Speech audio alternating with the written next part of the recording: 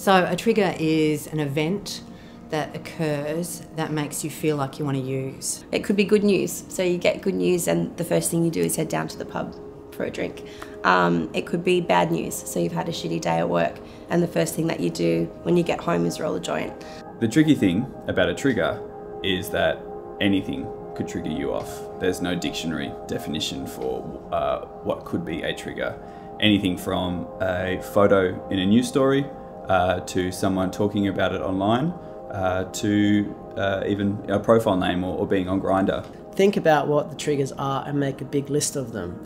So you could go through everything from being bored to lonely to even being horny, and then having on the other side of that page a list of I guess management plans or other things that you could do other than using or drinking that would help you manage that trigger. So for example, if you're horny, maybe you could have a wank rather than, you know, for example, using meth and getting on the app. And the other thing is that it needs people to realise that they have to carefully manage who they interact with. So often people will, if they're using a lot of meth, most of the people they're mixing with will be other meth users, and they'll be spending a lot of time at dealers' places, etc. So they have to reproduce a whole social network and a whole way of socialising and interacting with people. And it's a slow and careful and very deliberate process to be done. Maybe a strategy around that would be to avoid a house or to avoid that club or to avoid that bar.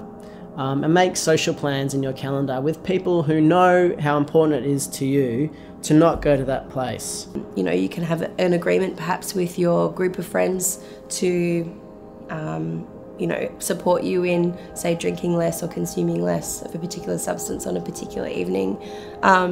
Even providing yourself with alternatives. So if usually your Saturday night out is to go down to the pub or to go out partying, you know, maybe you can intersperse that with every second Saturday you have a movie night or a dinner.